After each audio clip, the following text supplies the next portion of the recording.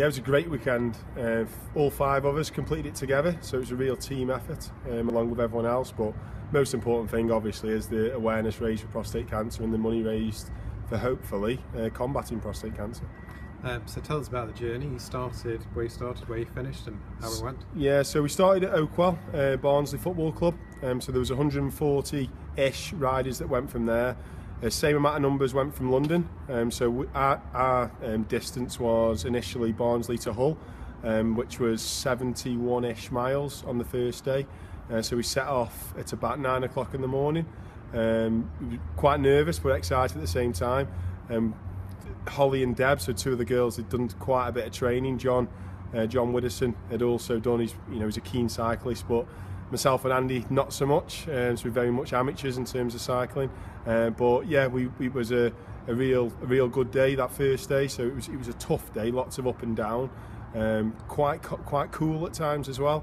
But again, lots of good camaraderie, lots of good teamwork. And a real good community day that first day with the other clubs and the other cyclists that were doing it. We then got a ferry across from Hull over to Rotterdam, so it was a 13.5-hour ferry in a cabin not very big, to say the least. So there's 4 of us in a cabin, bunk beds. So it was after a long day in the saddle and sore legs, sore back, and definitely a sore backside. It was a funny old night. But then we arrived in Rotterdam. Got off, and it was about 9 o'clock in the morning that we started the Rotterdam to Amsterdam, so the final day. So 75-ish miles I think it was in the end. The second day really flat but really hot, so I found the second day tougher, just because you're pedalling all the time. Obviously the day before, lots of up and down, you get your chance to have a bit of a respite, I suppose, whereas the second day it was constant pedalling. But no, really rewarding. Fantastic, obviously, for ourselves to represent the football club.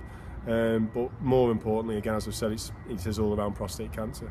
Because it's been very important to the Football League and Burton Albion Community Trust this year, getting behind the prostate cancer campaign, and so much has been achieved over the course of this season. Yeah, absolutely. It's been a 12-month campaign really for us. Started with lots of different things that we've done, from match day collections, from supporting different events, from 5-a-side tournaments, all lots of different things that we've done. Ultimately just raising awareness for the 12 months.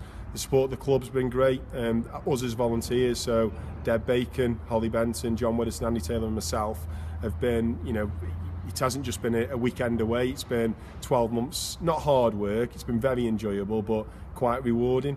The Football League obviously have put a lot of support into prostate cancer, and I think it's evidenced with, I think it's £400,000 the total's up to now, over the for the bike ride on its own, and just being involved in something on a national scale's important to me, but ultimately important to football club, and nationally it's been something everyone should be really proud of.